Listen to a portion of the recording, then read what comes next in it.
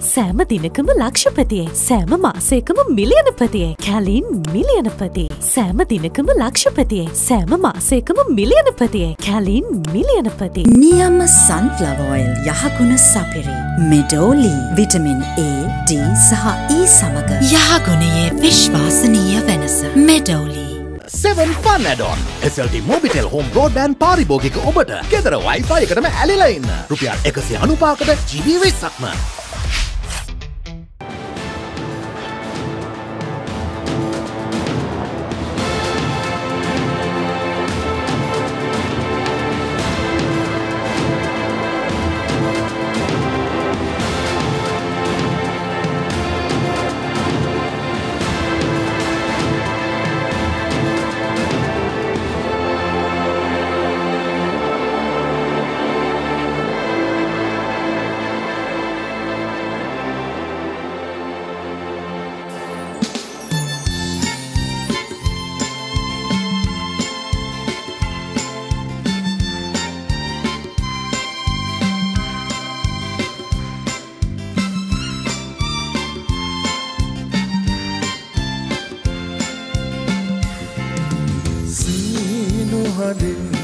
ලොව පිබිදෙනවා නත්තල දොරලග ඉනහෙනවා ගවලලකට දරුවක් යනවා අහසට පොළොව ගැටේ අහසට පොළොව ගැටේ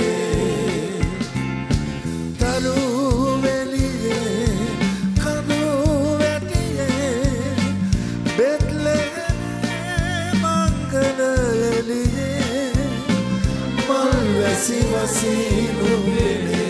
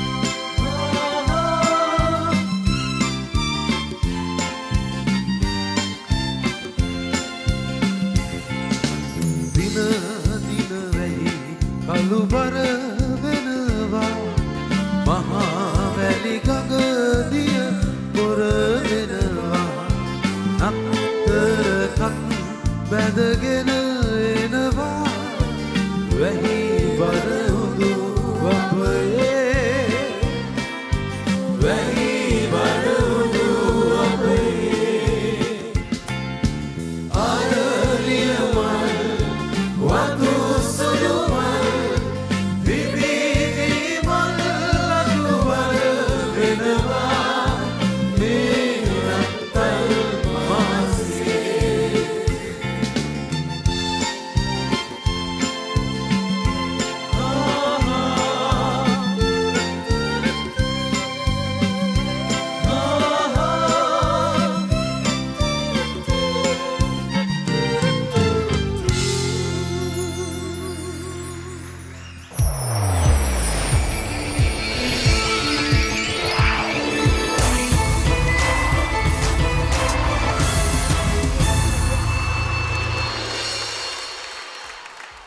ලොවම සනසවන්න සැනසුම් ජීවිත උදා කරන්න මුළු මහත් ලෝකයේම සාමය සුරක්ෂිත කරන්න සාමයේ පණිවිඩය රැගෙන ලොව පහළ වූ උත්තම ශ්‍රේෂ්ඨත්වය ජේසුස් වහන්සේගේ උත්පත්තිය යෙදෙන අද මධ්‍යම රාත්‍රියෙන් උදාවෙන ප්‍රීතිමත් නත්තල කිතුණුවන්ට මෙන්ම මුළුමහත් ලෝවැසියන්ටම සුබම සුබ නත්තලක් වේවා.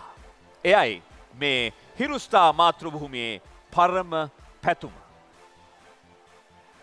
එමෙන්ම සාමය රකිමින් මේ ලෝකය ගායනයෙන් පිනවන තැන වැජවීමට අපේක්ෂා කරන හිරු ස්ටාර් තරගකරුවන්ගේ ජීවිත දිනවන්න එකතු වෙන හිරු ස්ටාර් ලෝලි ඔබ වෙනුවෙන් හැමදාමත් සාරංග දිසාසේකර වන මාගේ නොවෙනස් පැතුම ඔබ සැමට සැමදා ආවඩා ආයු බොහෝ වේවා.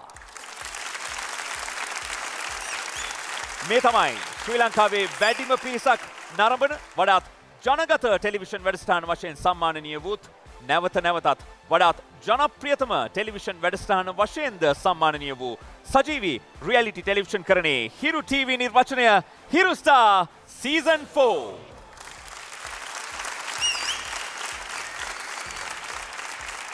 ලොව පුරා විසිරුණු සමස්ත ශ්‍රී ලාංකිකයන් එක මොහොතක එක තැනකට කේන්ද්‍ර වන යම් තැනක් වෙනම් මේ ලෝකයේ ඒ තමයි හිරු ස්ටාර් මාතෘ භූමිය.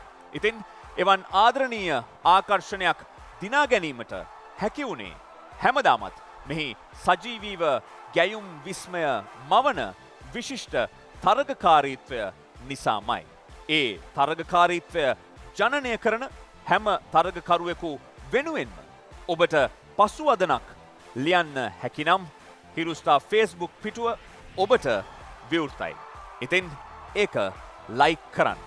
ඒ වගේම හිරු ස්ටාර් YouTube channel එකත් subscribe කරන්න. සජීවී ගායනය ප්‍රගුණ කරන සජීවී ගායනයේ විස්කම් දක්වන සජීවී ගායනයෙන් ගායන වෘත්තියට ගෞරවයක් අත්පත් කර දෙන නැවුම් ගැයුම් පරම්පරාවට දිරිය සහ දැනුම දෙන හැමදාමත් ප්‍රශංසනීය නිපුණත්වයේ ප්‍රවීණත්වය. හැඟුම් උනන පෞරුෂවත් ගැයුම් මුද්‍රාව තබන සදාදරණීය ගායකයා අමල් පෙරේරා.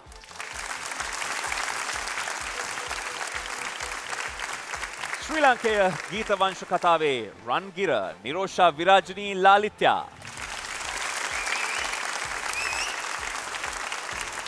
ප්‍රේමණීය ගායන සංග්‍රහයෙන් ඇසුවන් වසඟ කරන ගායකයා රුවන් හෙට්ටිආරච්චි. සියල්ල උසස් කළ සජීවී ගැයුම් විප්ලවයේ සංගීතය උපදවන්නේ නාලක සජී ජයසිංහ ප්‍රමුඛ ග්‍රේඩ් 14.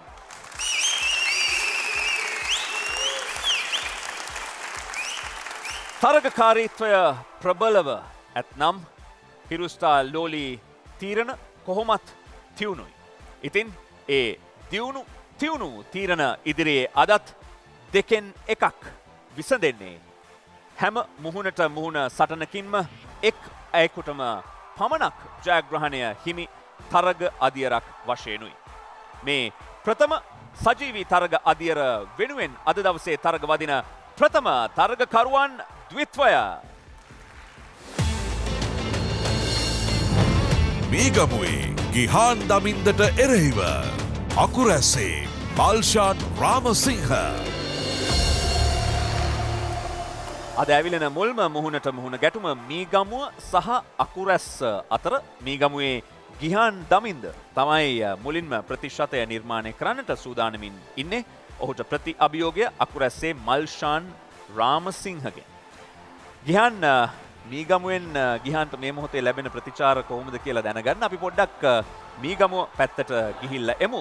රුවන් ඉන්නවා මේ වෙලාවේ. රුවන් කොහොමද මීගමුවේ උණුසුම? ඔව් සාරංග අපි අද මීගමුව පුරවරට ඇවිල්ලා ඉන්නවා. නත්තලත් හෙට උදා වෙන නියමිතව තියද්දී නත්තලේ අසිරියත් එක්ක අද මීගමුව පුරවරය බොහොම ආලෝකමත් වෙලා තියෙනවා.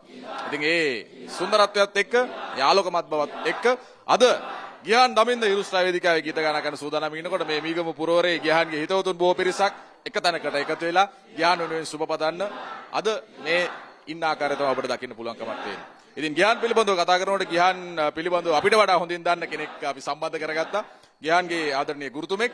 මම කැමතියි ගිහාන් අද හිරු ස්ටාර් වේදිකාවේ ගීත ගායනා කරන සූදානම්ින් ඉන්නකොට ගුරුවරයෙක් විදිහට ගිහාන් පුංචි කාලේ ඉඳන් දන්න කෙනෙක් විදිහට කොහොමද දැනෙන හැඟීම සහ කියන්න මොකද කියන්න තියෙන්නේ? ඔව් පළමුවෙන්ම ලෝකවාසී සියලු දෙනාටම වාසනාවන්ත සුබ නත්තලක් ප්‍රාර්ථනා කරනවා. ඒ වගේම දයාබර හිතවතුනි අද ගිහාන් දමින්ද මීගම පුරවරයෙන් ආදරණීයව හිරු ස්ටාර් සීසන් 4 තරඟමාලාවේ පළමුවෙන් ගීතවත් වෙන්නට සූදානමින් ඉන්නවා. අපි බොහොම ආදරණීයව පළමුවෙන්ම ඔහුව ප්‍රධාන ලෙස මේ තරඟයේ ජයග්‍රහණය කරා රැගෙන යන්නට ඔබ සිළු දෙනාගේම වටිනා මනාපය ලබා දෙන්න ඉල්ලා සිටිමින් ගිහාන් කියන්නේ ආදරණීය පුතෙක් ඒ වගේම වර්තමානයේ ආදරණීය තරුණයෙක් බොහොම ආදරණීයව තමගේ කාරණාවන් සිද්ධ කරන ධෛර්යවන්ත තරුණයෙක් හැටියට මෙවර හිරු ස්ටාර් තරඟමාලාවේ ඔහු දක්ෂම ආදරණීය ජනප්‍රිය ගායකයා බවට පත් කරන්නට වටිනා ඔබේ මනාපය ලබා දෙන්න කිල්ලා සිටිනවා. ඒ වගේම හිරු ස්ටාර් ආයතනයේ ආදරණීය සභාපතිතුමන්ට විශේෂයෙන් ස්තුතිවන්ත වෙනවා. මෙවන් වූ ගමේ ඉන්න තරුණයන්ව ඉදිරියට අරගෙන එන්නට මෙවන් වූ තරඟමාලාවක් හඳුන්වා දීලා ඔවුන්ගේ ජීවිතයේ අලුත් පිටුවක් පෙරලන්නට අලුත් අඩිතාලමක් ඇති කරන්නට අවස්ථාවක් ලබා දීම ගැන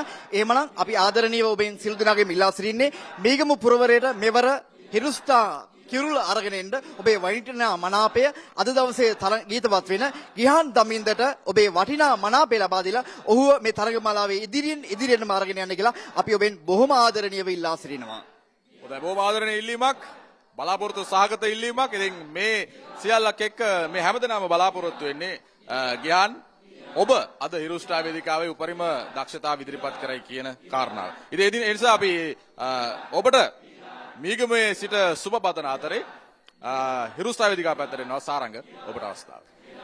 බොහොම ස්තුතියි රුවන් ගිහාන් එහෙනම් ඔන්න මීගමුවට ලොකුම නත්තල් තෑග්ග දීමේ හැකියාව ගිහාන්ට ලැබිලා තියෙනවා. ඒ වරම ලබා ගන්න ඔබටත් පුළුවන් ගිහාන්ට ඒ වෙනුවෙන් උදව් කරන්න. චෙකින් වෙන්න ඔහු වෙනුවෙන් මනාප පළ කරන්න සූදානම් වෙන්න මේ මීගමුවේ ගිහාන් දමින්දගේ ජීවිතයයි. උකුලට නාවත් එදා වගේ මා ඔබේ පුතු අම්මේ. මගේ නම ගිහාන් දමින්ද. හිරු ස්ටාර් වේදිකාවට මම ආවේ මීගමුව කුච්චිකඩේ පුරවරේ සිට. මට වයස අවුරුදු 32යි.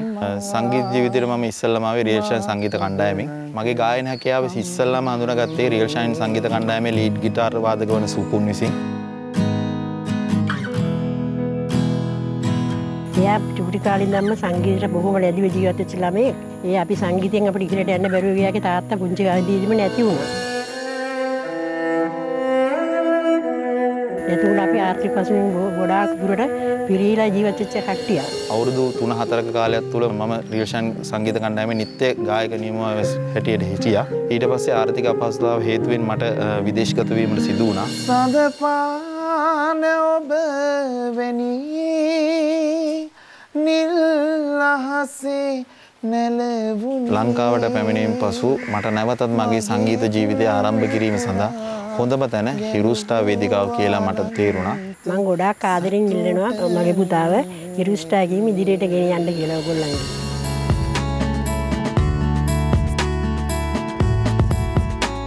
මං හිතනවා මගේ ජීවිතේ ලොකු ගමනක් යන්න පුළුවන් වෙයි කියලා මේ හිරු ස්ටාර් සීසන් 4 තරඟාවලිය සඳහා මගේ දක්ෂතාවය මගේ හැකියාව මට එළියට දක්වන්න පුළුවන් වෙයි කියලා මං හිතනවා. වතුර නාලා තෙත කොණ්ඩේ කඩාලා ඉන වටේ තදට මල්ලි හිරුණු චිත්තේ ලෝකවාසී හැමෝගෙම මම ඉල්ලන්නේ මේ හිරු ස්ටාර් වේදිකාවේ මාව ඉදිරියටම යවන්න කියලා.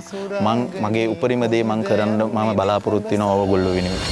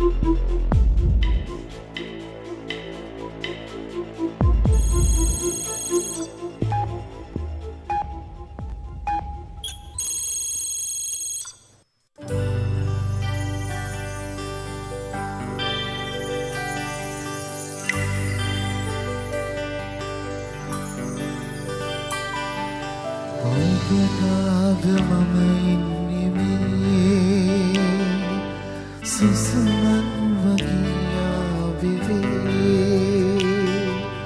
තනියේ තුරුල්වි මුහුණා සුපින්ගි රැසීතලෙලන් විවේ තරුවල් කඩා දෙන්නෙවේ තරුවල් කඩා දෙන්නෙවේ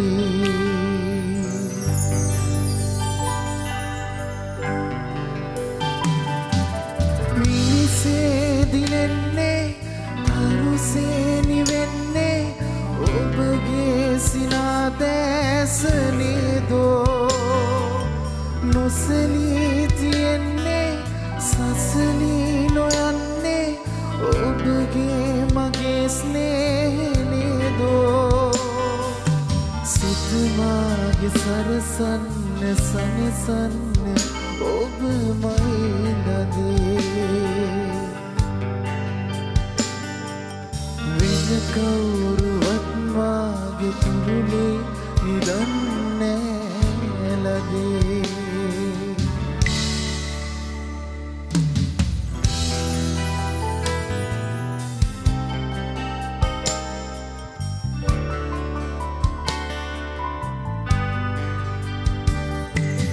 මතු ජීවිතේදී මෙලොවෙන් තුරන් වී ගුවනේ පියාඹන්න වේවි අව්‍යාවකාශේ ග්‍රහලෝක ගානේ මිතුරන් සොයා යන්න වේවි ඒකාරෙදිත් මා පතන්නේ ඔයාමයි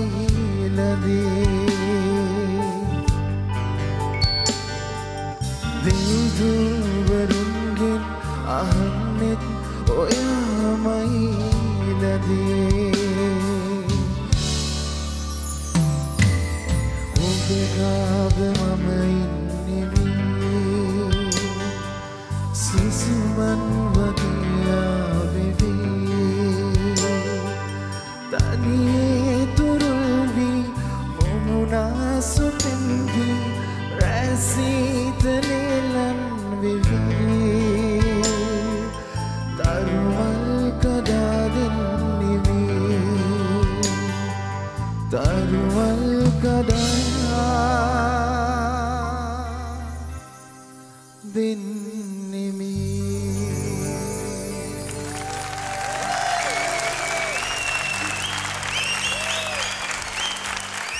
ගිහන් දමින්ද 84% ප්‍රතිශතයක් ලබා ගන්නවා නිපුණත්වයේ ප්‍රවීණයන් තිදෙනාගෙම මනාපය ලබා ගන්නත් ගිහන්ට හැකියාව ලැබෙනවා නිරෝෂත් රුවනුත් එකටම වගේ තමයි මනාපය පළ කළේ ගිහන් හරිම කනට සහ කියන දේ ඒ වචන වලින් කියන ප්‍රකාශනය හරීම හිත් ගන්න ආසුල. ඒ කියන්නේ හදවතට දැනෙනවා කියලා කියන්නේ. එහෙම හඬක් වාට ලැබිලා තියෙනවා. හරි. ඒ කියන්නේ ඔයාගේ පෙනුමත් එක්ක ඇහුවම මට මේ හඬ ඔයාට ගැලපෙන්නේ නෑද මන් දන්නේ නෑ කියලා මට හිතෙනවා. ඒ කියන්නේ ඔයාගේ ලුක්ස්ුයි ඔයාගේ හඬයි නිකන් වෙනස් වගේ. නමුත් හරීම කනට හරීම මිහිරි කනට හරීම භාවනාවක් වගේ දැනෙනවා. සහ මේ ගීතය තුළ ඔයා ඒ ගීතයට දෙන්න පුළුවන් උපරිම භාවයන් කියන්නේ භාවය කියන්නේ එක්ස්ප්‍රෙෂන්ස් තියෙන කියන්නේ හැඟීම කියන එක ඊටාම හොඳින් තේරුම් අරගෙන ගායනා කරා කියලා තමයි මට හිතෙන්නේ. ඒක හොඳට දැනුණා. ඒ ගීතය හරිම ලස්සනට ඇහුණා. ලස්සන බැකින් එකකුත් ඒ ගීතෙට ලැබිලා තිබා අලුත් විදියට. ඒ සියලු දේවල් එක්ක සජි මම හිතන ගියාන ඔයා ඉතා අපි තුන්දෙනාගේම හිත ඉතාම හොඳින් ආකර්ෂණය කරගන්න පුළුවන් ආකාරයට. ඔයාගේ පළවෙනි රවුන්ඩ් එකේ පළවෙනි දවසේ පළවෙනි විනාඩි 3 හොඳින් පාවිච්චි කරා කියලා මම හිතනවා. Thank you very much miss. ඔව් ගහන්න ඇත්තටම සන්තෝෂ වෙන්න පුළුවන් ගායනයක්. අපි තුන්දෙනාට වගේ මම හිතනවා ඔයාගේ ෆැමිලි එකේ අය ගමේ අය අද ස්ටාර්ට් එකේම හැමෝම සන්තෝෂ කරන්නනේ.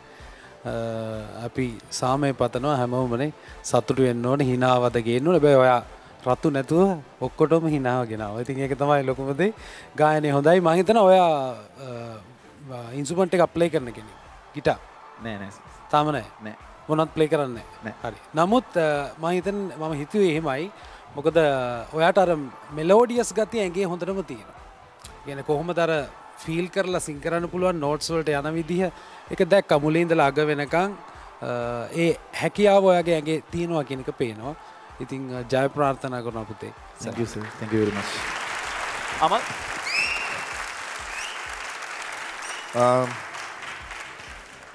මම කැමති ඒ වර්ෂන් එකට හරියන ෆීල් එක දුන්න ගිහන් ඉතින් ඒකින්ද තමයි ලකුණු 7 හම්බුනේ ඔයාට ජයග්‍රහී දවසක් කියලා ප්‍රාර්ථනා කරනවා තාම තරගයේ විවෘතයි ඉතින් බලමු අපි ඉස්සරහට thank you very much sir Gihan දමින්ද 84ක ප්‍රතිශතයක් ලබා ගනිද්දී ඒට ප්‍රති අභියෝගය අකුරැස්සේ මල්ෂාන් රාමසිංහගෙන් මල්ෂාන් ගායනා කරන්නේ වීඩියෝ ප්‍රාකාරය වසා තබා තිබියදී අපි මීගමුවට වගේම අකුරැස්සටත් යනවා මල්ෂාන්ට ලැබෙන ප්‍රතිචාර කොහොමද කියලා බලන්න කනිෂ්ක ඉන්නවා මේ මොහොතේ අකුරැස්සේ කනිෂ්ක කොහොමද මල්ෂාන් රාමසිංහට ලැබෙන ප්‍රතිචාර ලාංකේය සංගීත වංශ කතාව දකුණින් පැමිණි ගායන ශිල්පීන් අතික්‍රමණය කරද්දී ඒ නම් අතරට එක්වන මීළඟ දකුණේ නම බවට මල්ෂාන් රාමසිංහ පත් වේවිද ඒ කාරණාව තීරණය කරන්නේ මේ උත්තරීතර තරඟෙන් අද්විතීය තරඟෙන් පස්සේ ඉතින් ඒ වෙනුවෙන් මල්ෂාන් ඔබට වඩාත් හොඳ ශක්තියක් වෙන්න අපි ආවා අකොරැස්සට ඔබේ ගමට ඔබේ ගෙදරට ඔබට පේනවා ඇති ඔබට ආදර කරන බොහෝ දෙනෙක් අද දවසේදී ඔබේ ගෙදරට ඇවිල්ලා ඔබ හිරු ශ්‍රා වේදිකාවේ සජීවීව ගීතවත් වෙද්දී ඔබට නිවසේ සිට සහාය පළ කරනවා මේ මොහොතේ අපිට ඉන්න ඔබේ ආදරණීය මාමා පද්මසිරි මහත්මයා අපි අහලා බලමු පද්මසිරි මහත්මයාට පුතා වෙනුවෙන් මොනවද කියන්න තියෙන්නේ කියලා ඇත්තටම මං හිතන්නේ මල්ෂාන් පුතා අභියෝග රැසක් ජයගනිමින් ඉතාමත් කම්කටොළු ජීවිතයක් ගත කළා අද ජයග්‍රාහී මාවතකට හිරු ස්ටාර් වේදිකාව තරණය කරන්න ඇවිල්ලා තියෙනවා මං හිතන්නේ දකුණ මුළු දකුණම මල්ෂාන් පුතා වෙනුවෙන් අද මං හිතනවා දකුණේ සියලු දෙනා වගේම මේ නත්තල සමරන හැම දෙනාමත් ඔහුට වෝට් කරයි මං හිතන්නේ ඔහුගේ ජයග්‍රහණය අපි සුබ පතනවා පුතේ ඔයාට හොඳ ගමනක් යන්නට පුළුවන් හිරු ස්ටාර් වේදිකාව තරණය කරන්නට ශක්තිය ධෛර්ය වාසනාව මේ නත්තලේ ලැබෙන්න කියලා අපි ආදරණීය පුතාට සුබ පතනවා මේ අකුරැස්ස පුරවරේ සිට දකුණේ පමණක් නෙවෙයි ලංකාවේ ලෝකේ කොහේ හිටියත් හිරු ස්ටාර් ඇප් එක හරහා මල්ෂාන් වෙනුවෙන් මනාපය පළ කරන්න ඔබට හැකියාවක් තියෙනවා අකුරැස්සේ මේ ආදරණීය සුබ පැතුම් එක්ක යලි හිරු ස්ටාර් වේදිකාවටයි අවස්ථාව බොහොම ස්තුතියි කනිෂ්ක 84ක ප්‍රතිශතයක් හඹා යන මල්ෂාන් රාමසිංහට උපකාර කරන්න උදව් කරන්න ඔබට හැකියාව තිබෙනවා ඔබ තීරණය කරන්න ගිහාන් දමින්දද එහෙමත් නැත්නම් මල්ෂාන් රාමසිංහද ඉදිරි තරග වටේට සුදුසුකම් ලැබිය යුත්තේ කියා අකුරැස්සේ මල්ෂාන් රාමසිංහ වෙනුවෙන් චෙකින් වෙන්න මනාප පළ කරන්න සූදානම් වන්න මේ මල්ෂාන් රාමසිංහගේ ජීවිතයයි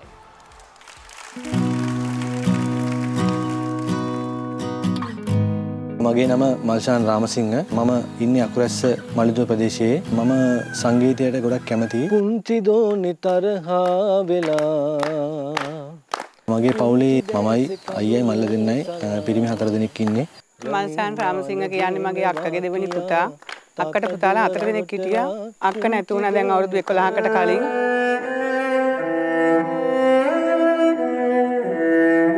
මගේ අම්මා මීට වසර 11කට කලින් පිළිකා රෝගකින් මරණයටපත් වෙනවා. මගේ තාත්තත් අවුරුදු 1කට වගේ කලින් රියර්තනකට ලක් වෙනවා. ඊට පස්සේ මම හැදුනේ වඩුනේ මගේ ආච්චිගාව. අපිට ආයි හන්දුන මගේ ළමනේ හැරුනේ. අම්මයි තාත්තයි දෙන්නම නැහැ. ළමයි බලාගත්තේ මම මගේ ළඟ හිටියේ. දැන් ඉගෙන ගන්න කොහොම හරි යන්නේ. මම ඉස්කෝලේ අධ්‍යාපනයෙන් පස්සේ කුක් කෙනෙක් විදිහට සේවය කරනවා. ඒක තමයි මම දැනට කරන්නේ. මේ මල්ෂාන් පුතා සංගීතය පිළිබඳ බොහොම අසල දැනුමක් තිබෙනවා. ඒ වගේ සංගීතයට බොහොම ලැබි මම දැකලා තියෙනවා අපි මේ ගමේ පොඩි සංගීත සම්දර්ශන වලදී බොහොම ලස්සනට හොඳ සිද්දු ගායනා කරනවා. මලක් වගේ රොන් සුවඳ වගේ සංගීතයට තියෙන ආසාව නිසා දැනට හදාරනවා මම ගුරුවරයෙක් ගාව. අද දවසේ ගායනා කරන ගීතය ඔයගොල්ලන්ගේ හදවතට දැනෙනවා නම් ඔයගොල්ලන්ගේ වටිනා මනාපය මට ලබා දෙන්න කියලා ඉතාම ආදරෙන් ඉල්ලා සිටිනවා. සුව අපමණ වේ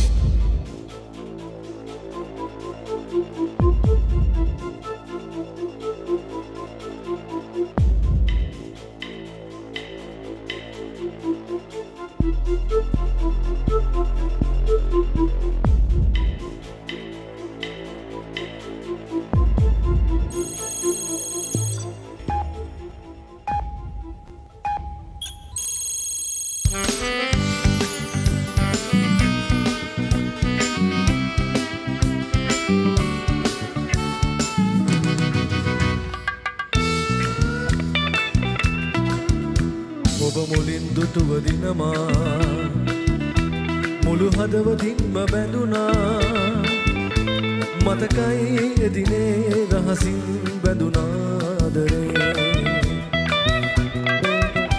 සිත ඔබ ළඟින්ම රැඳුනා මට කියා දෙන්න සිතුනා තාමත් පවසා ගනු බෑ මහදේ ආදරේ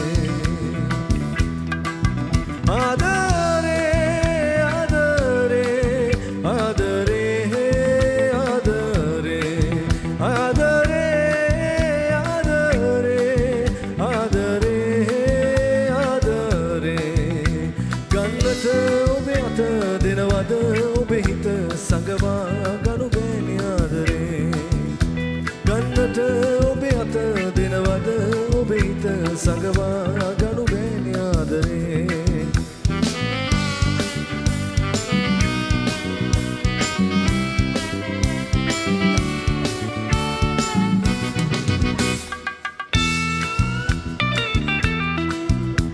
කිසිවෙකුත් නොමැත අසලා කාටවත් නොමැත කියලා මාගෙන් කිසිදා නොමැසූ නොකියූ ආදරේ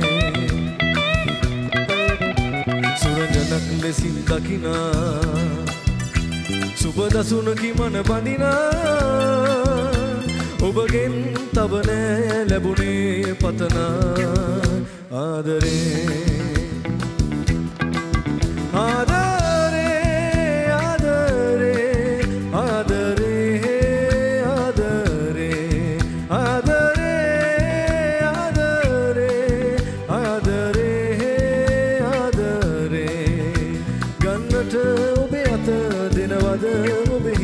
සංගවා ගනු බෑනි ආදරේ ගන්නට ඔබේ අත දෙනවද ඔබේ හිත සංගවා ගනු බෑනි ආදරේ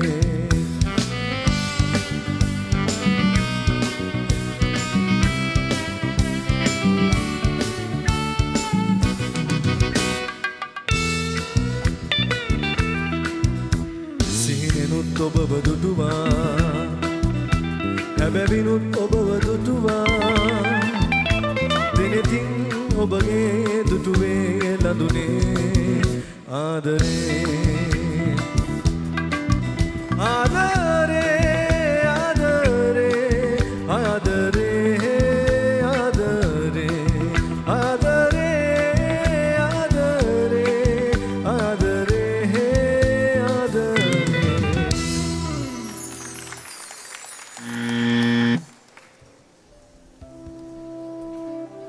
මල්ෂාන් වීඩියෝ ප්‍රාකාරය එසවුනේ නැහැ 65% ප්‍රතිශතයක් තමයි ඔබට ලබා ගන්නට හැකියාව ලැබුණේ. නිපුණත්වයේ ප්‍රවීණයන් තිදෙනාම මනාපය පළ කිරීමෙන් වැළකීලා ඉන්නවා. රතු සලකුණු තමයි ලබා දීලා තියෙන්නේ. ජනතා පරමාධිපත්‍යයේ පැත්තෙන් ගත්තහම ඔබ තමයි ඉදිරියෙන් ඉන්නේ. 65%ක්ම ලබා දීලා තියෙනවා ජනතා පරමාධිපත්‍ය. එය ගිහාන්ට ලබා දුන්නාට වඩා වැඩි මනාප ප්‍රතිශතයක් ඔවුන්ගේ පැත්තෙන් ගත්තහම. එහෙම තියෙද්දිත් ඇයි නිරෝෂා ඔබෙන් රතු සලකුණක් මේ ගායනාවට ලැබෙන්නේ? ජනතා පරමාධිපත්‍ය මොකක් නිසා දෙනවද කියන එක සමහර වෙලාවට මටත් ප්‍රශ්නයක්. දැන් සීසන් 4ක් අපි මේ 4 වෙනි සීසන් එකේ තියෙද්දිත් එහෙම මට හිතෙනවා වාර අනන්තයි. හැබැයි මං හිතනවා මල්ෂාන් ගීතය පුරාවටම ඒ ගීතය තුල තිබිය යුතු කිසිම දෙයක් මම දැක්කේ නැහැ. ඒ ගීතයේ ගානාවක් තුල තිබිය යුතු නිකන් එහෙම් මෙහෙන් ඒ ගීතයේ තනුව ඇහෙනවා විතරයි මට. ඒ ගීතයට අදාළ හැඟීමවත් ඒ ගීතයට අදාළ තනුව ගායනා කරද්දී අපි අපේ ගායනයෙන් පෙන්විය යුතු කාරණා ටිකක් තියෙනවානේ.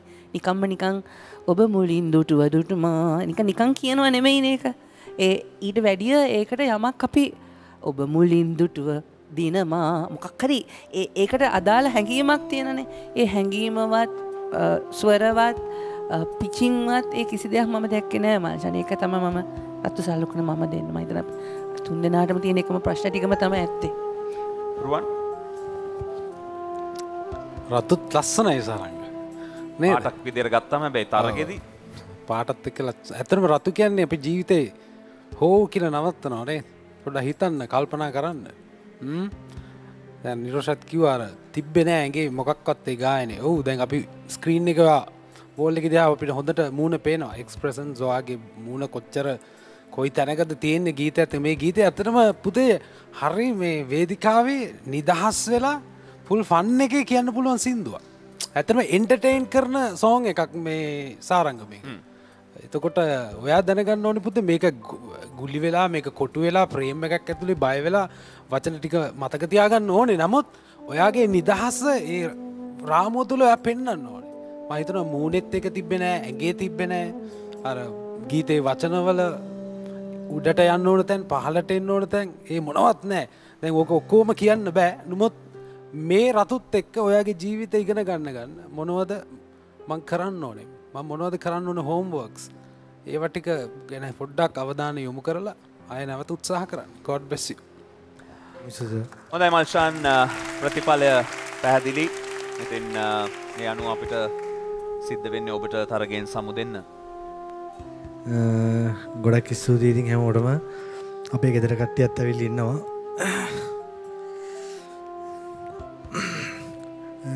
ජජස්ලා තුන් දෙනා මට ගොඩක් මතකයි රුවන් සර්, නිරෝෂ මිස්. මම පළවෙනි ලයිව් ඔඩිෂන් එකට එනකොට මේ දින තමයි මාව තෝරගත්තේ. ඒ දිනට ගොඩක් ස්තුතියි. මම මියුසික් අතාරින්නේ නැහැ. කොහොම හරි ගියමක් ගහනවා.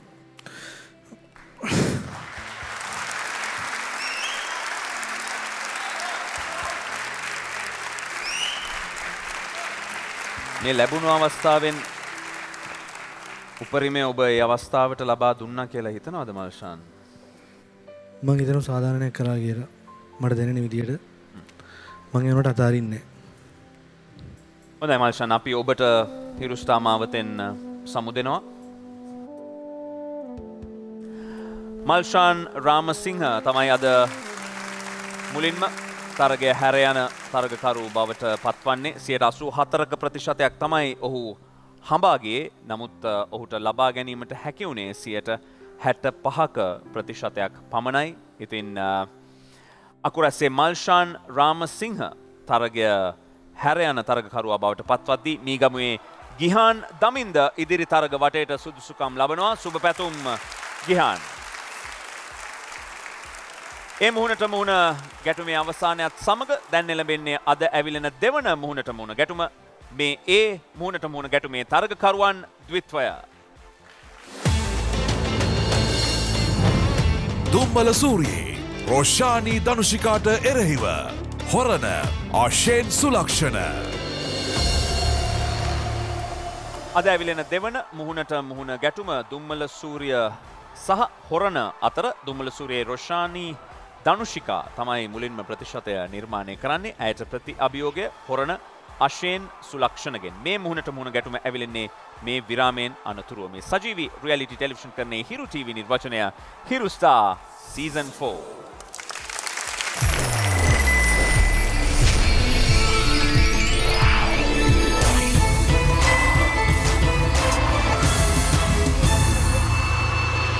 සෑම දිනකම ලක්ෂපතියේ සෑම මාසයකම මිලියනපතියේ කැලින් මිලියනපති සෑම දිනකම ලක්ෂපතියේ සෑම මාසයකම මිලියනපතියේ කැලින් මිලියනපති 7 Fun Add-on SLT Mobitel Home Broadband පාරිභෝගික ඔබට ගෙදර Wi-Fi එකටම ඇලිලා ඉන්න රුපියල් 195කට GB 20ක්ම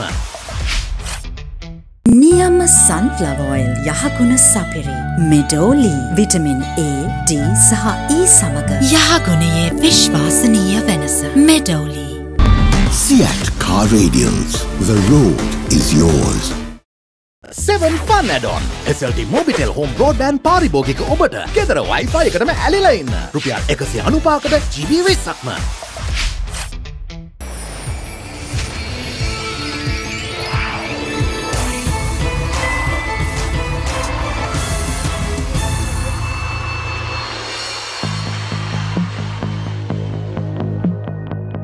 මගේ නම රොෂානි දනුෂිකා. මට වයස අවුරුදු 21යි. පුංචි කාලේ ඉඳලා තිබුණ හීනයක් තමයි සංගීතයෙන් ඉදිරියට යන එක. සරහි සරින්නස් පිල්ලම් යටින් වින්දා කාටතුරින් කවුරුත් නැති සීත්මලින් පාසලේ විවිධ තරඟවලට එවැගේම සමස්ත ලංකා පළාත් තරඟ සඳහා සහභාගී වෙලා ජයග්‍රහණවම ලබාගෙන තියෙනවා.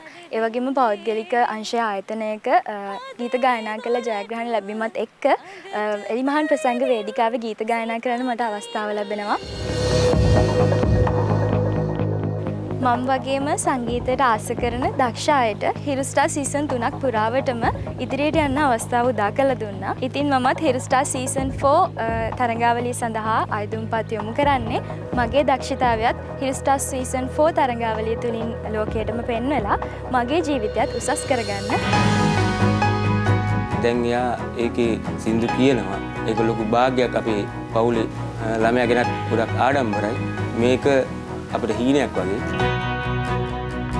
එයා පොඩි කාලේ ඉඳන්ම ගොඩක් සින්දු කියන්න ආසයි, දක්ෂයි. පාටියකට ගියත් මෙයා ටක් ගාලා ඉදිරිපත් වෙනවා සින්දු කියන්න. එයා ඒ ආපු තත්ත්වයේ හැටියට මේ වගේ තරඟයකට ඉදිරිපත් වෙලා මේ වගේ තැනක ඉන්න එක ගැන ගොඩක් සතුටුයි. පිම්කවක් ලියුනුඹ සිත් නහසේ යමකදමා ගිය හැටි රහසේ නුඹ මෙතෙක් රැඳීඋන් මා මනස. ලංකාවාසී ලෝකවාසී සියලුම දෙනාගෙන් මම ආදරෙන් ඉල්ලනවා මගේ දක්ෂතාවය බලලා මට ඔයාලගේ ආදරණීය වෝට් එක ලබා දීලා මේ වේදිකාවෙන් ඉදිරියටම යන්න උදව් කරන්න කියලා.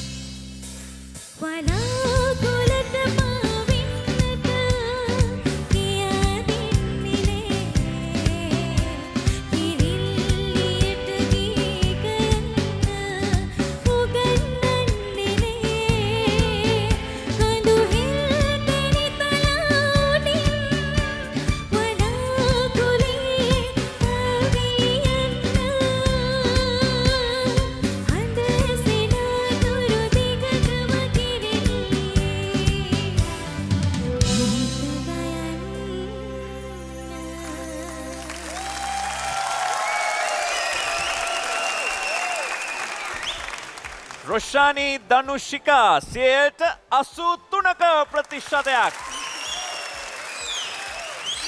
ලබා ගන්නවා. රුවන් මොකද හිතෙන්නේ? අංකේ හොඳයි. රොෂානි කොහොමරි අපි තුන් දෙනාවත් ග්‍රහණය කරගන්න ලැබුණා. ඒක ඇත්තටම උනේ වර්ස් එකේ ෆස්ට් වර්ස් එකේ සෙකන්ඩ් වර්ස් එකේ දෙක ඇතුලේ. මොකද පළවෙනි කෝරස් එකේ පුතේ සෙකන්ඩ් ලයින් එකේ වාට ලොකු අවුට් එකක් ගියා. මම හිතනවා වාට තේරුණාද දන්නේ නැහැ. දැන් බය වෙන්නත් ඇති දෙයිද දන්නේ නැහැ ඒකෙන් කියලා. නමුත් මේක පළවෙනි අවස්ථාව නිසා සාරංග අපිට පොඩි පොඩි දේවල් සලකන්න වෙනවා. ඉතින් එහෙම අපි පෙර තරඟකරුවන්ටත් කරා. ඉතින් හැබැයි ඔයාගේ ටෝන් එක ඒ දීපු ගීතේට දීපු අර්ථකථනය සුපර්. ඒක ලස්සනයි. ඒකට තමයි අපි තුන් දෙනාම කැමති උනේ. ඉතින් අවසාන කෝරස් එකේ ඔයා ලස්සනට ඒක පිච් කරා. නියමයි දුවේ. God bless you. Thank you sir. නිරෝෂත් ගායනාවත් එක්ක එකතු වෙනවා කියන්නේ පොඩි සුබවාදී තැනක තියෙනවා සාමාන්‍යයෙන්. මන අපේ ලැබෙනවා කියලා අපිට හිතා ගන්න පුළුවන් නේද? නෑ ඇත්තටම මේ රොෂානි ඇත්තටම මේ හරිම ෂාප් වොයිස් එකක්. ඒ ෂාප්නස් එකත් එක්ක කන පිරෙන්නේ ඇහුණා සින්දුව. ඒක නිසාම පොඩි පොඩි තැන් දෙකක් තුනක් යනවා ඒවත් ඇහුණා. හැබැයි ඕවරෝල් ගත්තම හරිම ෂාප්. ඔයාට විශ්වාසයක් තියෙනවා කියන දෙයක සහ අනිත් එක ඔයාගේ මූණීරියව ඔයාගේ ඒ හැමදේම ඒ ගීතයට අදාළව ඔයා හරි ලස්සනට කලින් නිදහසේ සහ කලින් සූදානම් වෙලා මේ විනාඩි 3 හරි විදියට පාවිච්චි කරනවා කියන අදිෂ්ඨානයෙන් ආපු බවක් නම් පේනවා. ඒ නිසාම මම හිතනවා අපි තුන් දෙනාට ලකුණු නොදී ඉන්න බෑ. මොකද ඒ වගේම තමයි මම හිතන්නේ ප්‍රේක්ෂක ප්‍රතිචාරත් වල ලැබිලා තියෙන හොඳින්. ඒ හඬ හරිම ප්‍රබලයි. ප්‍රබලයි කියන්නේ ඇත්තටම දැන් හඬ තමයි හැමෝගෙම ප්‍රබල. මං කියන්නේ මේ අපි ස්ක්‍රීන් වොයිස් එකක් හැටියට පාවිච්චි කරන්න පුළුවන් හඬක් ඔබට පිළිහිටලා තියෙනවා. ඒක හැබැයි තව චුට්ටි දේවල් ටිකක් තියෙනවා. ඔයාලට තමයි 21යිනේ. තව චුට්ටි දේවල් ටිකක් තියෙනවා හැදෙන්න. ඒව හැදුනන් පස්සේ ඉතින් ඔයාලට හොඳ ගායිකාවක් හැටියට ඉදිරියට යන්න පුළුවන්. තරඟය තුල කොතනද කියන එක මම දන්නේ. නමුත් ඔයාගේ ජීවිතේ ඔයාලට ගායිකාවක් හැටියට අඩිය තියන්න පුළුවන් ලක්ෂණ තියෙනවා. Thank you miss. අමල් කියපු දේවල් තමයි නිරෝෂත් රුණුත් දෙන්නම කියපු දේවල් තමයි. ඉතින් ඒව මම දකින්නකොට නිරෝෂත් මම හිතනවා නිරෝෂ මේ දුවගේ වොයිස් එකට ආසාව වැඩි කමටමද කොහෙද මගේ දිහා බලලා මට මෙහෙම කරලා කිව්ව පොඩි එකක් නේ ගිලිවල. ඒ කියන්නේ නොදී සමාවක් දෙන්න කියලා. පොඩි සමාවක් දෙන්න වගේ එකක් කිව්වා. ඉතින් ඇත්තටම ඉතින් ඒක දෙන්න පුළුවන් මොකද ඇගේ අර සුළු වරදක් නේ. ඔව්. සුළු වරදක්.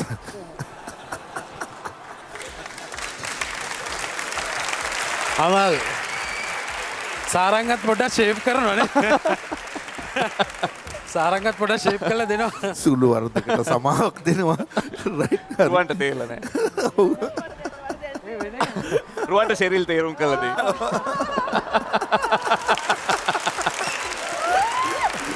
හරි අපි මේ ගායනය ගැන කතා කරන්නේ. හරි. හරි. නමුත් ඇයට ෂාප් වොයිස් එකක් තියෙන්නේ. ඒකට මමත් කැමතියි. ඉතින් තාම තරගේ විවෘතයි දුව. ඔබට ජයග්‍රහී දවසක් ප්‍රාර්ථනා කරනවා. Thank you sir. 83ක ප්‍රතිශතයක් තමයි රොෂානි ලබාගෙන තියෙන්නේ. අපි බලමු ප්‍රතිඅභියෝගය එන්නේ හොරනින් හොරන අශේන් සුලක්ෂණ.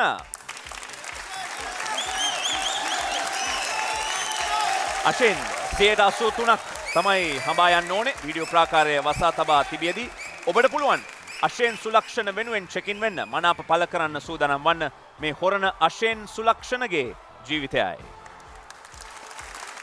ඔබතුමා ආදරය කළ බව මෙතරම්. මගේ නම අශේන් සුලක්ෂණ. හිරු ස්ටාර් තරගයේ තරගවදින්නේ හොරණ ප්‍රදේශයේ. පොඩි කාලේ ඉඳන් මගේ ලොකු ආසාවක් තිබ්බා රටේ ජනප්‍රිය ගායකයෙක් වෙන එක. අන්තාලිය වැව ළඟ උන් කාලය මතකද අතීත මතක අරන් නුඹ ගිය දුරක තරම. මේ මගේ ලොකු පුතා පොඩි කාලේ ඉඳන්ම සංගීතයට දක්ෂයි.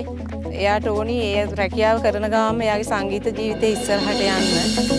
මගේ තියෙන ලොකුම අදිෂ්ඨානය තමයි මේ හිරු ස්ටාර් වේදිකාවේ ජයග්‍රහණය කරලා අම්මයි තාත්තයි සතුටින් තියෙන එක තමයි මේ මගේ තියෙන එකම මේ අදිෂ්ඨානය. පුතරුවට කර හින හින යාමේ ඇදුර යහංගැබේ. මේ වගේ ජාත්‍යන්තර මට්ටමේ වේදිකාව ගීත ගායනා කිරීමත් මට ලැබෙන විශාල භාග්‍යයක්. මම මගේ පුතාට හදවතින්ම සුබ පතනවා ගායකයෙක් වෙලා ඉදිරියට යන්න. අද දවසේ මම ගායනා කරන ගීතය ඔයාලගේ හිතට වදිනවා නම් ඔයාලට හොඳයි කියලා හිතෙනවා නම් ඔයාලගේ වටිනා වෝට් එක මට ලබා දෙන්න කියලා මම ආදරෙන් ඉල්ලා සිටිනවා.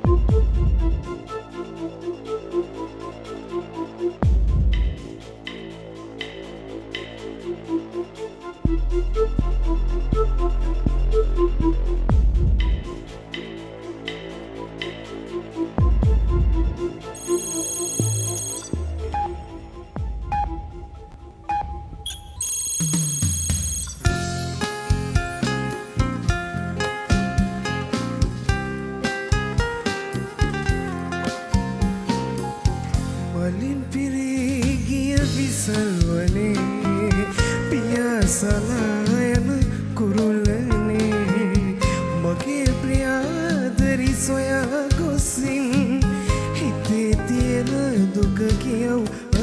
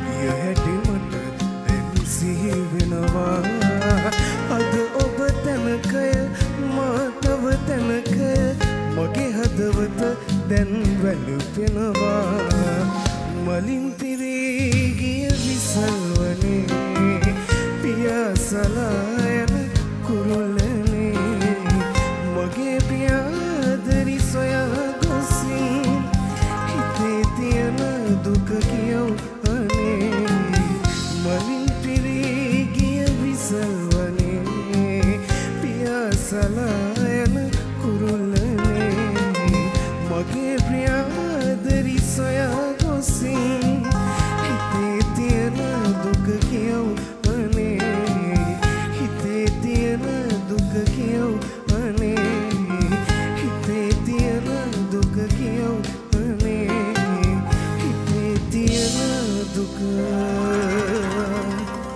කියවුම් අනේ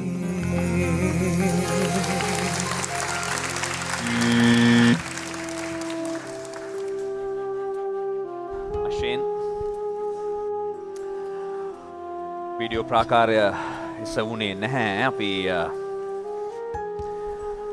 බලමු අමල් රතු සලකුණක් දෙන්න තරම් ඇයි ඒ ගායනයට?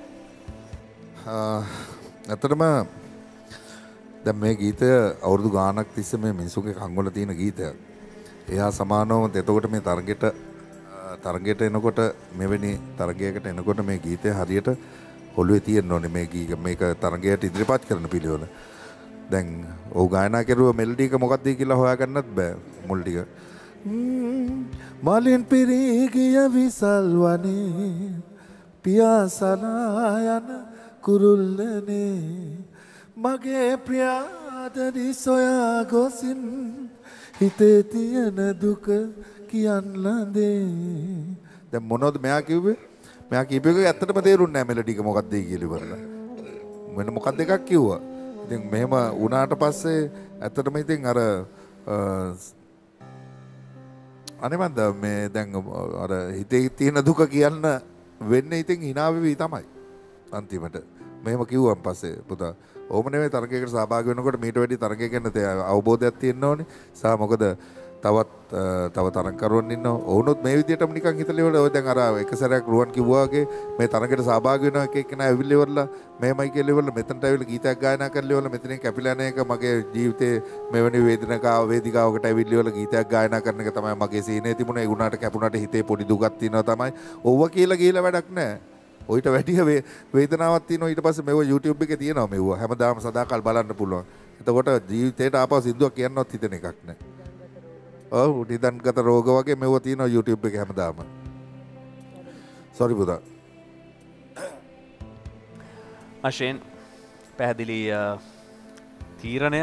ඉතින් ලොකු බලාපොරොත්තු තියාගෙන එන ගමනක් කියලා අපි දන්නවා. නමුත් අද තරගයේ තීරණය අනුව ඔබට සමු දෙන්න තමයි සිදු වෙන්නේ. ඔව් සාරංගයි මගේ අම්මයි තාත්තයි මට ගොඩක් උදව් කරා. ඒ වගේම මට හොඳ යාළුවෝ ටිකක් ඉඳිය මං වැඩ කරන ආයතනයේ මගේ ගමේ හැම යාළුවෙක්ම මට ගොඩාක් උදව් කරා.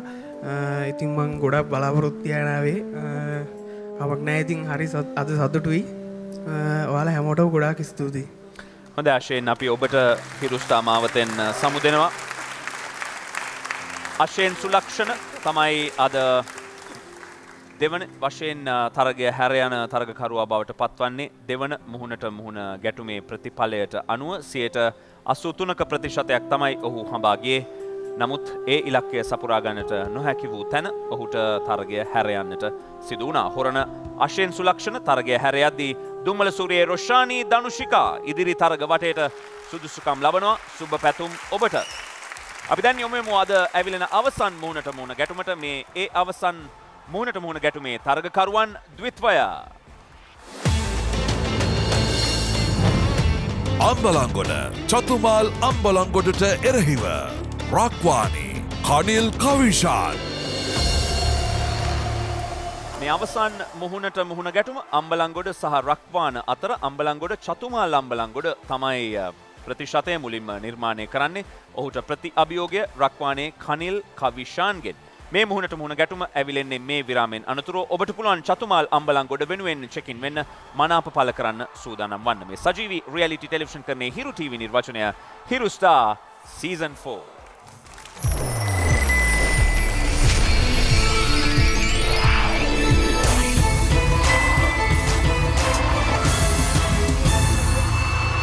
සෑම දිනකම ලක්ෂපතියේ සෑම මාසයකම මිලියනපතියේ කැලින් මිලියනපති සෑම දිනකම ලක්ෂපතියේ සෑම මාසයකම මිලියනපතියේ කැලින් මිලියනපති 7 fun add-on SLT Mobitel home broadband පාරිභෝගික ඔබට ගෙදර Wi-Fi එකටම ඇලිලා ඉන්න රුපියල් 195කට GB 20ක්ම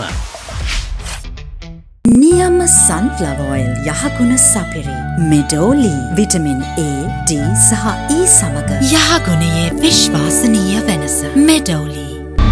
Seat Car Radials. The road is yours. 7 Fun Add-on. SLT Mobitel Home Broadband පාරිභෝගික ඔබට ගෙදර Wi-Fi එකටම ඇලිලා ඉන්න. රුපියල් 195කට GB 20ක්ම.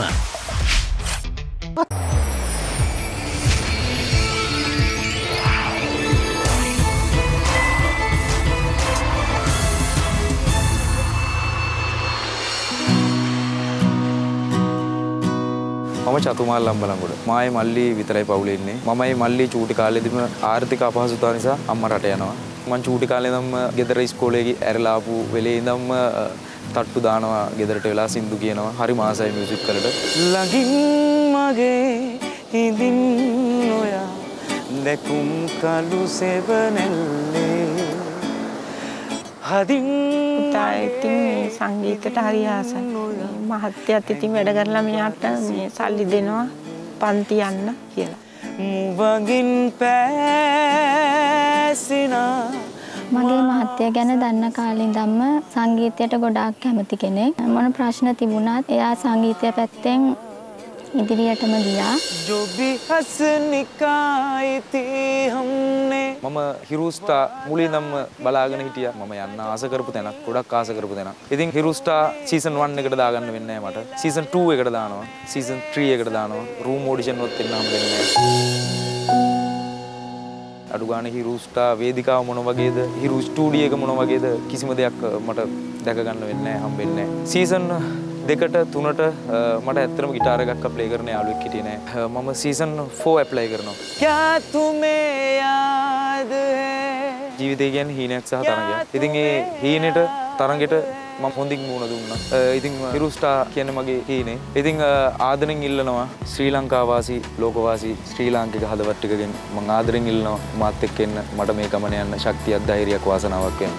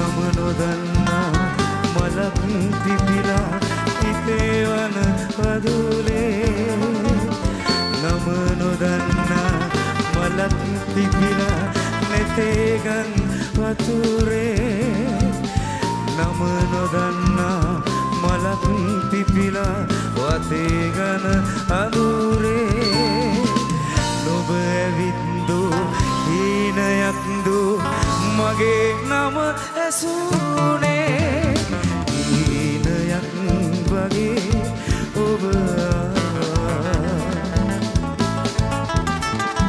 හීනයක් දිගේ ඔබ ආදරෙන් මගේ හිස අත ගෑවෝ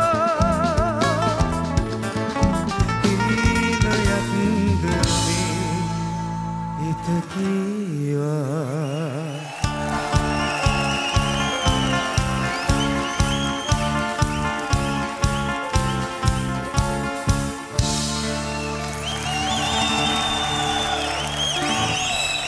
හීනයක් කියලා හිත කිව්වට චතුමල් හීනයක් නෙමෙයි 85ක ප්‍රතිශතයක් චතුමල් අම්බලන්ගොඩ ලබා ගන්නවා වෙන කාගෙන් අහන්නද ඉතින් අමල්ගෙන් අහමු අපි ඉස්සෙල්ලා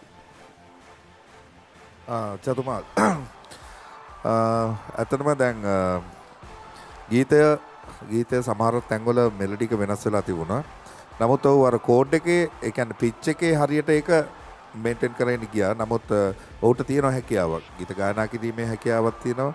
ඒක දැනෙනවා. මෙහෙම ඔබ ගායනා කරන බලයෙන් ඉන්නකොට ඒකෙන්දම තමයි මගේ ලකුණු 7 මම දෙන්නේ. සහ අනිත් එක ඔබට ඒ තියෙනා වූ කැමැත්තයි කොහොම දේවල් එක්ක ඔබට ඉතින් ඇත්තටම මේ විදිහට වොයිස් එකත් ලස්සනයි. ඒකෙන්ද මගේ ලකුණු 7 මම ඔයාලට දෙනවා. නිරෝෂ චතුමාල ඔයා මං හිතන්නේ අද නම් දිනන්න බලාගෙනම වගේ ඇවිල්ලා වගේ තමයි මට නම් හිතුනේ මොකද ඒ ගීතය පර්ෆෝම් කරපු විදිහ ඒ සියලු දේවල් ගත්තම ඔයා හරි විශ්වාසයෙන් තමන් ගායනා කරන්න ඕන දේවල් ටික සහ ඔයා ඒ අනිත් අයව එන්ටර්ටේන් කරනවා කියන මානසිකත්වෙනුත් එක්ක තමයි ඔයා ගායනා කරේ. ඒක පේනවා. සහ අර කිව්වා වගේ හොඳ ලස්සන හඬක් තියෙනවා ඔබට.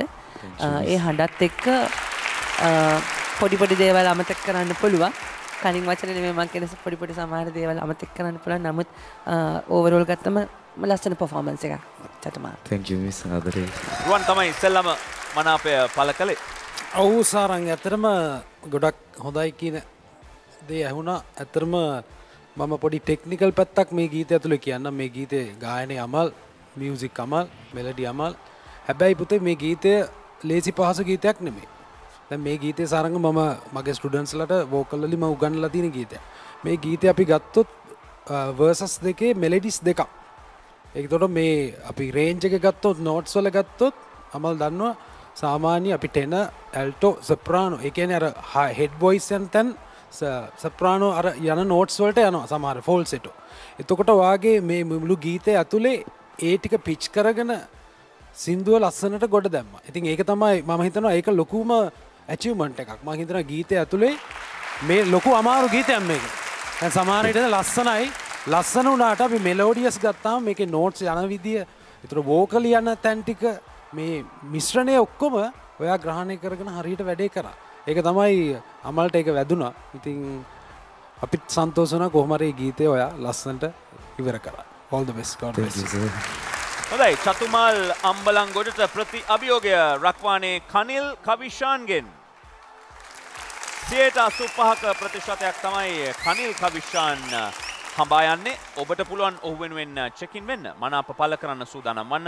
ඔබ තමයි තීරණය කරන්නේ චතුමාල්ද කනිල්ද ඉදිරි තරග වටේට සුදුසුකම් ලැබිය යුත්තේ කියා. ඔබේ තීරණය ලබා ගන්නේ මේ අවසන් විරාමයෙන් අනතුරුව. මේ සජීවී රියැලිටි ටෙලිවිෂන් කරන්නේ හිරු TV නිර්වචනය හිරු ස්ටාර් සීසන් 4.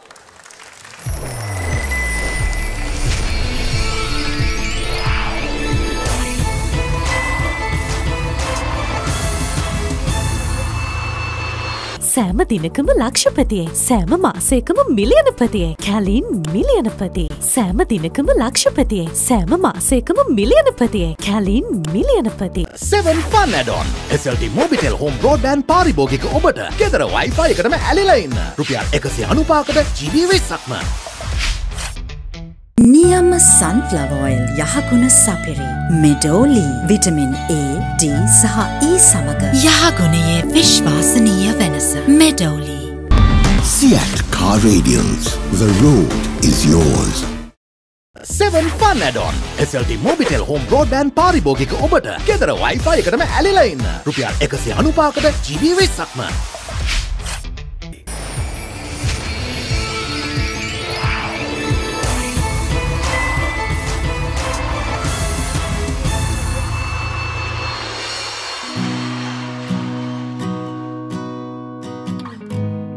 මගේ නම කනිල් කවිශාන්. මම හිරු ස්ටාර් වේදිකාවට සම්බන්ධ වෙන්නේ රත්නපුර අක්වාන ප්‍රදේශයේ ඉඳලා. මට වයස අවුරුදු 17යි.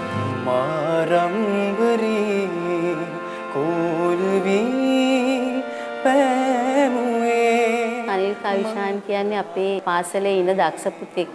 අපේ පාසලේ සංගීත තරඟවලදී ඔහු දායක වෙලා තිනවා මේ ජයග්‍රහණ ලබා ගැනීමට. මෙයා පොඩි කාලේ ඉඳන්ම සංගීතයට ගොඩක් දක්ෂයි.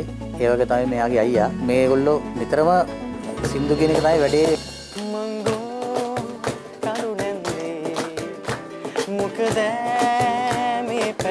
මම ගොඩක් මියුසික් කොම්පෝසිං ඉගෙන ගන්න ආසයි. දැන්ටවත් ඉගෙන ගන්නවා.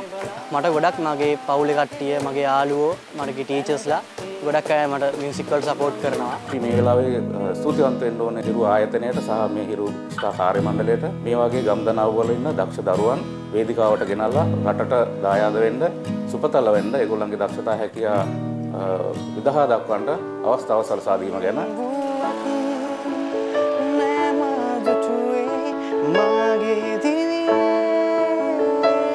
මගේ අයියටත් හොඳට ගිටාර් ප්ලේ කරන්න පුළුවන්. මමත් කීබෝඩිස් කෙනෙක්, පියානෝ ප්ලේ කරනවා. සහ මගේ තාත්තත් කීබෝඩිස් කෙනෙක්. ඒගොල්ලන්ගේ ආభాෂය තමයි මට ඇවිල්ලා තියෙන්නේ. අනන්තයට යන පාර දිගේ ඇයෙනවා ප්‍රාර්ථනාවේ. මගේ තියෙන එකම හිනේ තමයි රටේ ජනප්‍රිය ගායකයෙක් වෙන එක. ඉතින් මං හිතනවා මං ඒකට හරියනම තැන තෝරගෙන තියනවා කියලා හිරු ස්ටාර් වේදිකාව. ඉතින් මං ඔයගොල්ලන් හැමෝගෙම ඉල්ලන්නේ අද දවසේ මා ගායනා කරන ගීතය ඔයගොල්ලන්ගේ හදවතට දැනෙනවා නම් ඔයගොල්ලන්ගේ වටිනා මනාපය මට ලබා දෙන්න නිසා මං ආදරෙන් ඉල්ලා සිටිනවා. කෙන්දන් යන්නන් වන්වල් මාලා දාලා පායනා තරුණේ.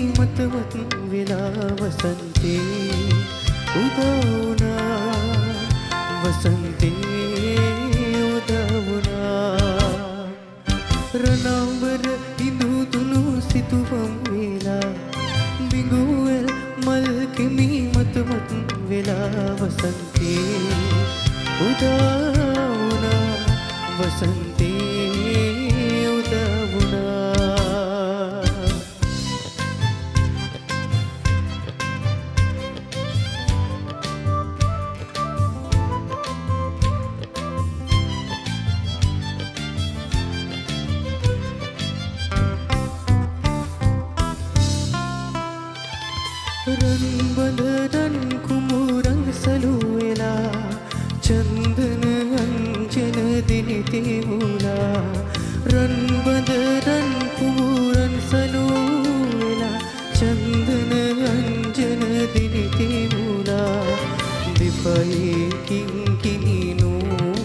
සොලවා මා වෙත ඇහෙනවා රණාඹර ඉඳුදුණු සිතුවම් වේලා දිඟුවේ මල් කිමි මතමත් වෙලා වසන්තේ උදා වුණා වසන්තේ උදා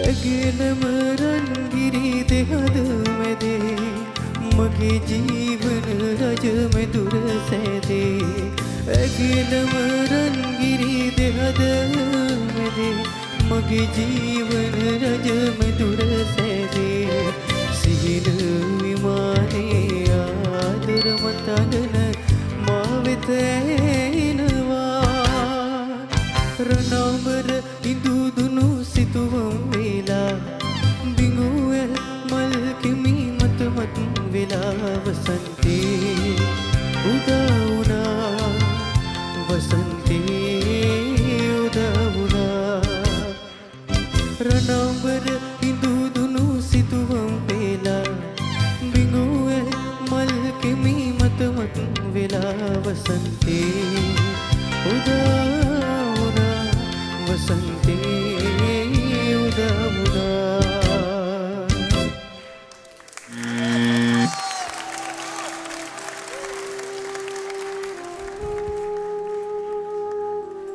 කනිල් 81ක් ලබා ගන්නවා නිපුණත්වයේ ප්‍රවීණයන්ගෙන් දෙදෙනෙක්ම මනාපය පළ කරද්දී රුවන් වගකීම ඔහුගේ පැත්තට ගන්නවා මේ තීරණයේ තීරණාත්මක මනාපය රුවන් ලබා නොදී රඳවා ගන්නවා. ඇයි රුවන් මේ තීරණය එහෙම ගත්තේ? කරුණ ගොඩක් තියෙනවා සාරංග. දැන් අමල්ගෙන් වෝට් එකක් ගන්නවා කියන්නේ ලේසි පහසු නෑනේ තරඟකරුවෙකුට. ඒ කියන්නේ ගොඩක් වටිනවා කියන එක ළමෙක් ඉන්නවා හිතනවා. එතකොට මේ ගීත දෙක ගත්තාම අපිට සතුමාල් සහ කනිල් දෙදෙනාගේ ගීත දෙක තමා දැන් තරඟයේ තියෙන්නේ. එතකොට මේ ඔප්ෂන් දෙකෙන් හොඳම එක බෙස්ට්ම එක කෝකද? අපි පිච් කරන්නේ කෝකද? ඔන්න ඔතන තමයි දැන් ගැටලුව ඉන්නේ. එතකොට ඕවරෝල් ගත්තාම අපි හිතන්නකෝ සාරංග ගායනයේ 80% දෙන්නම කනිල් සහ චතුමාල් 80% කියලා සමයි කියලා. එතකොට ඊට අමතරව ඇඩිෂනලි අනිත් මොනවද තියෙන එයාට ඒ කියන්නේ ක්වොලිෆයි කරගන්න පුළුවන් අනිත් දක්ෂතාවයන් මොනවද? හැකියාවන් ටික මොකද්ද? එතකොට මට හිතන්න වෙනවා චතුමාල්ගේ පර්ෆෝමන්ස් පැත්ත. චතුමාල්ගේ ඉරියව් පැත්ත. ගායනය තුල වේදිකාවේ කොහොමද හැසිරුනේ? කොහොමද ඉදිරිපත් කිරීම? මේ හැම දෙයක්ම කරුණු බලනකොට මට චතුමාල්ව ඉදිරියෙන් තියන්න පුළුවන් කනිල්ට වඩා. ගායනය ඕකේ. ගායනය 100%ක් ඕකේ නම් චතුමාල්ගෙත් 100%ක් ඕකේ. හැබැයි මට මේ තරඟයෙන් ඉදිරියට ගෙන යන්න ඕනි චතුමාල්ල හේතුව පුතේ වර්ධවා හිතන්න එපා. අපි වේදිකාවක් ගීතයක් ගායනා කරනවා විතරක් නෙමෙයි සාරංග. අපි බලනවා දැන් හිතන්නකෝ මේ දරුවන් දෙදෙනෙක් ඊළඟ සෙකන්ඩ් වටේට යනවා කියලා. ඒ සෙකන්ඩ් වටේදී අපි රවුන්ඩ් එකේදී ගායනාව තුල දෙන්නම එක හා සමානව 100%ක් ගායනා කරා නම් අපි එතනින් පෙරලලා ගන්නෙ මොකක්ද ඊළඟට? ඊට ඇඩිෂනලි එයාලගේ තියෙන හැකියාවන් වේදිකාව කොහොමද හැසිරුවේ එක්ස්ප්‍රෙෂන්ස් කොහොමද අපි නිතරම කතා කරනවානේ කොහොමද ගීතයත් එක්ක හිටියේ මම දන්නවා පුතා අර වර්ස් එකේ වෙලාවේ මම අත් දෙක නෝට් කරා ඔයාට හරියට ඒක ටයිමින් වලට මෙහෙම පිච් කරගන්නත් බෑ තේනවද මේ පොඩි පොඩි දේවල් ඒ නිසා මම ඔයාගේ ලොකු ගායන වැරදක් නෙමේ මම මේ සංසන්දනයේ ගත්තොත් සාරංග අනිවාර්යෙන් චතුමාල් ඉදිරියට තියෙනවා ඔහුගේ වේදිකාව කොහොමද හැසිරුනේ ගීතරිකෝ දුන්න ඒ වගේම වෝකලි පැත්තෙත් මම හිතනවා චතුමාල් ඉදිරියෙන් ඉන්නවා කනිල්ට වඩා නිරෝෂා මේ මනාපය පළ කරන්නේ කනිල් චතුමාල්ව අභිභවා යා යුතුයි කියන තැන ඉඳලාද අභිභවා යා යුතුයිද නැහැ අභිභවා ගියට කමන්නේ නැහැ කියන තැන ඉඳලා ඒක වැනෙන උත්තරයක් නේ ඒතර ඔබ වගකීමක් ගන්න නැද්ද කියන්නේ ඔබ වගකීමක් ගන්න නැත්නම් මම ලකුණු හත පාවිච්චි කරන්නේ නැහැ පාවිච්චි කරනවා මම කියන්නේ දැන් ඔබට කියන්න පුළුවන් වෙන්න ඕනේ නේ කවුද වඩා හොඳ කියලා මෙහෙමයි මට චතුමාල් සහ කනිල් ගත්තම මෙයා අවුරුදු 17ක ළමයෙක්. එයා වයස වැඩක් නැහැ අපිට. නමුත් මං හිතනවා අවුරුදු 17 කනිල්ගේ ලොකු දක්ෂතාවයක් මම දකිනවා. චතුමාලට වඩා හොඳද නැද්ද? මොකක්ද අනේ කතන්දරය අහන්නේ? නෑ චතුමාලට වඩා කනිල් දැන් මේ ගායනා දෙකෙන්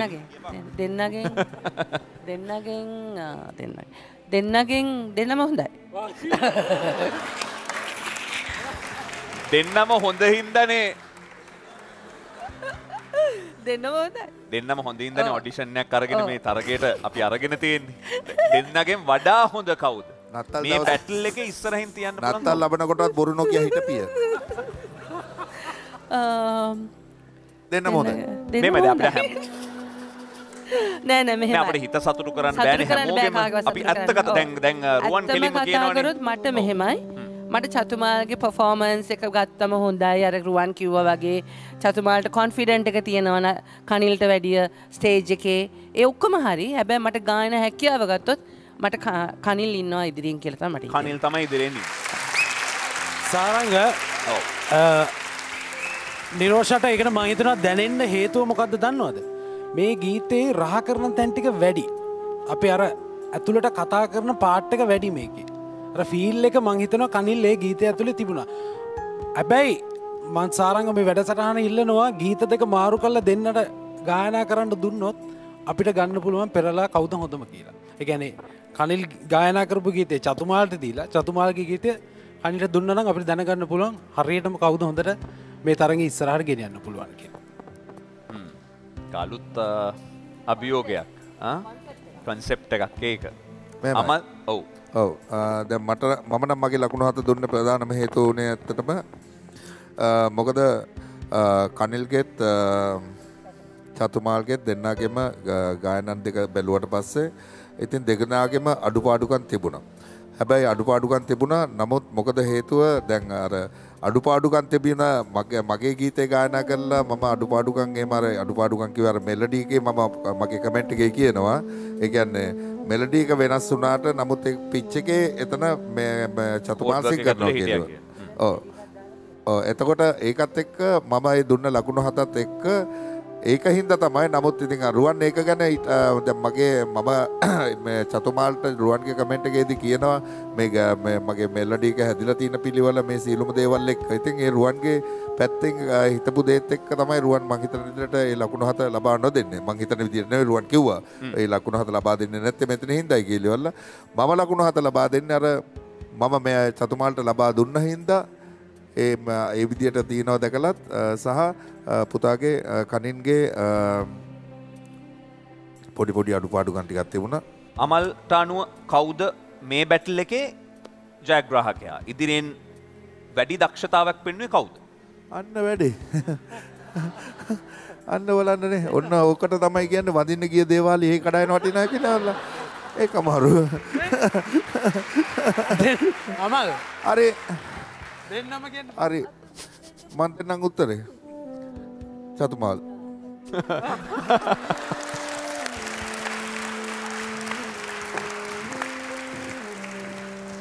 ඒකනේ නිරෝෂට අගේන්ස්ට් එකට වගේ නිකන් එහෙම කියන්න අවශ්‍ය නැහැ නේ. මට මොකද එයා කැමති එක්කෙනාට දීගන්න. එයා කැමති එක්කෙනා.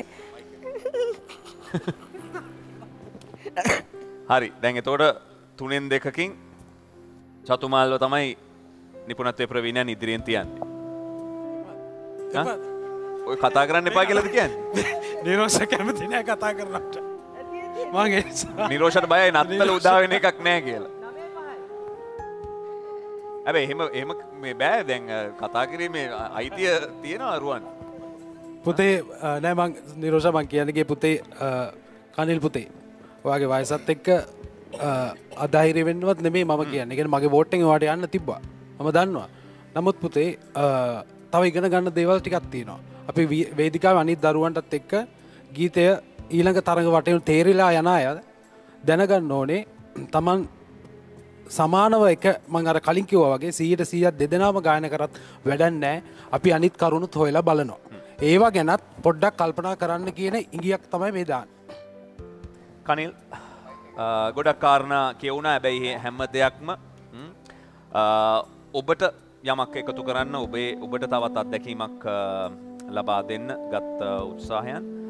ඉතින් තරගයේ ප්‍රතිඵලය අනුව සමුදෙන්න තමයි අකමැත්තෙන් වුණත් සිදු වෙන්නේ. ඔව් සරංගයි. ඉතින් මේ ගමනට ගොඩක් අය උදව් කරා. මගේ අම්මා තාත්තා නැන්දා ආපු හැමෝටම thank you සහ වෝට් කරපු හැමෝටම thank you. ඉතින් කියන්න තියෙන්නේ මේක ආරම්භයක් විතරයි. ඉස්සරහට හොඳ වැඩකින් හම්බෙමු. thank you ජජස්ලා මට වෝට් කරාට. thank you sirs. සරංගයි වලට thank you. හිරු crew එකටත් thank you. ආයි හම්බෙමු ජෝසක. හොඳයි කනිල් අපි ඔබට හිරු ස්ටාර් මාවතෙන් සමු දෙනවා. කනිල් කම්ෂාන් තමයි ඉතා හොඳ තරගයක් ලබා දීලා තරගය හැර යන තරගකරු බවට පත්වන්නේ. ඉතින් රක්වානේ කනිල් කවිශාන්ට අපි අවසාන වශයෙන් අද තරගෙන් සමු දෙද්දී අම්බලන්ගොඩ චතුමාල් අම්බලන්ගොඩ ඉදිරි තරග වටේට සුදුසුකම් ලබනවා. සුබ පැතුම් චතුමාල්. මේ අයුරින්ම මුහුණට මුහුණ තරග කරන අලුත් තරගකරුවෝ එළඹෙන අද්විතීය හිරු ස්ටාර් සතියාන්තයේදී සජීවී රාත්‍රී 7:30ට නිසකෝම නැවතත් පිරෙනවා. එසේනම් තව නොබෝ වේලාවකින් මේ මුළු මහත් ලෝකයටම උදාවන අසිරිමත් නත්තල හිරු ස්ටාර් ලෝලී ප්‍රමුඛ සියලු ලෝවැසියන්ට සෞභාග්‍ය ඉතිරෙන සාමය පැතිරෙන සුබම සුබ නත්තලක් වේවා. මේ තමයි ශ්‍රී ලංකාවේ වැඩිම පිරිසක් නරඹන වඩාත් ජනගත ටෙලිවිෂන් වැඩසටහන වශයෙන් සම්මානනීය වූ සජීවී රියැලිටි ටෙලිවිෂන් කරණයේ හිරු ටීවී නිර්වචනය හිරු ස්ටාර් සීසන් 4.